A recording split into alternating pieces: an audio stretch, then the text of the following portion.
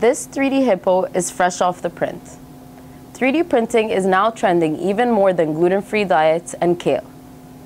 Modern 3D printers can now create everything from synthetic human organs to fully functional guns. And we have 4 of these printers here in Tompkins Hall for us to use free of charge whenever we want. So why do we care about 3D printing besides the fact that we can get cool models like this one? A group of scientists in Australia have found a way to 3D print solar panels onto lightweight flexible plastic film. What this means is A3-sized solar panels which can then be mounted onto any surface, making them more accessible and easier to integrate into our daily lives. Researchers at MIT have found that these solar panels are 20% more effective than the flat ones and can cut production costs by up to 50%. Yes, they can halve the production cost. So where is the future of renewable energy? It's just click and print.